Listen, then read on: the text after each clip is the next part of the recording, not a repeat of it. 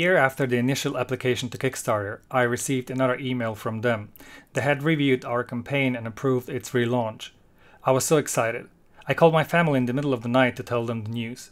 I knew at that time that we had a good, sellable product. However, I was also aware that our marketing had been rather poor. I thus started to learn more about digital marketing, especially that on Facebook, and began investing in it. I first searched for potential customers online, mostly Americans between the ages of 25 and 35, starting their careers in the corporate world.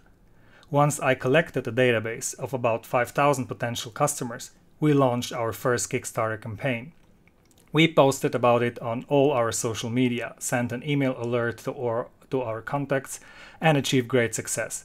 We collected $58,000 US. The success on Kickstarter sparked the interest of the media and increased our visibility among potential customers. The orders kept flying in.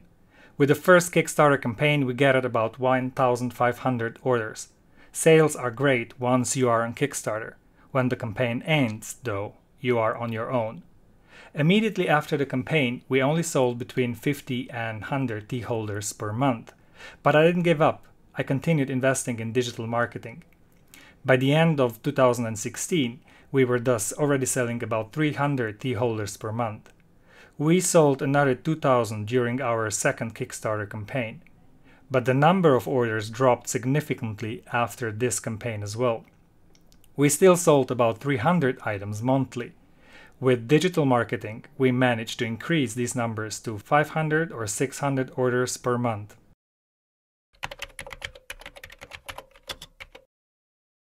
Once we reached the milestone of having sold 5,000 tea holders, I decided to ask our customers about their experience with the product. About 80% said that the product was great, it solved their problem and they used it at work daily. 1/10 said that the product was alright and that they used it for special occasions such as weddings. However, there was also about 10% of those who were really critical of the product. I recognized this as a new business opportunity and used the negative reviews as a starting point for developing a new product, the S holder. We worked on improving the product for a couple of months. We ordered new clips and regulators and even introduced additional product colors. These were not determined by our team though. They were selected by our customers through social media. More specifically, we asked our Instagram followers which colors of the S holder they would like to have. Based on their responses, we then selected the 3 colors they requested the most, because these were the ones that they would actually buy. The product development process resulted in the final S holder and a new Kickstarter campaign. It does not matter what your height is or how long or short your shirt is. S holders will make it look perfect by using regulators and adjusting it to the correct size, which will ensure that your shirt stays perfectly tucked in, even when you stretch or kneel. The second Kickstarter campaign was even more successful than the first. We collected more than $100,000 US, which was quite incredible. This was the result of, firstly, having built a community on social media, both on Facebook and Instagram. Secondly, developing an improved product for individuals who had already bought it. And thirdly, co-designing the product with our customers based on their needs and wants. These 3 factors helped us accomplish and exceed all our goals for the second Kickstarter campaign in only a few days after its launch. Overall, a consumer focus truly brought our company great success.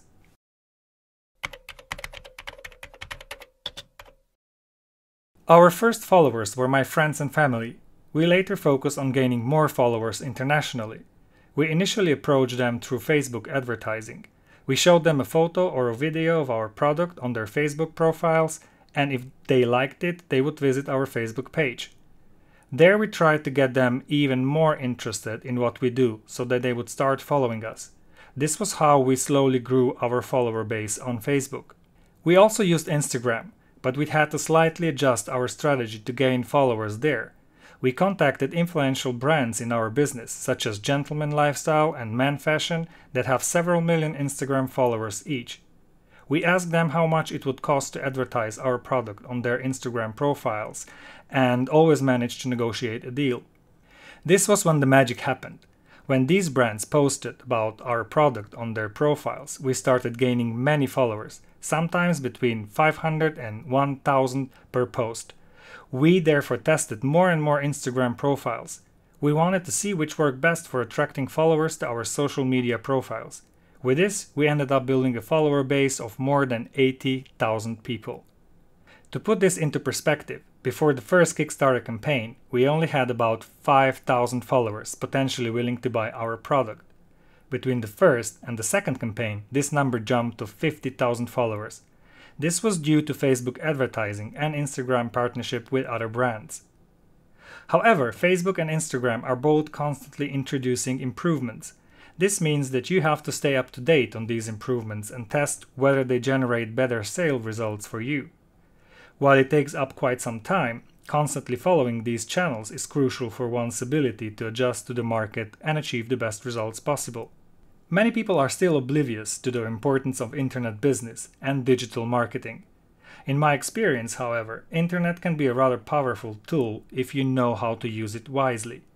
You can elevate any business to a higher level with digital marketing and social networks. Internet changed the possibility to become a global entrepreneur tremendously.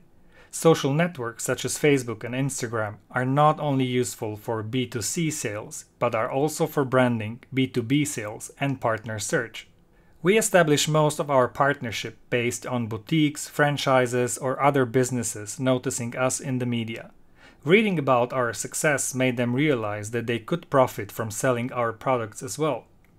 Because of our global media presence, potential business partners mostly contacted us on their own initiative and inquired whether we would be willing to work with them. Our first partner came from Denmark. They initially ordered only between 20 and 30 items per month. As the sales grew monthly, so did the orders.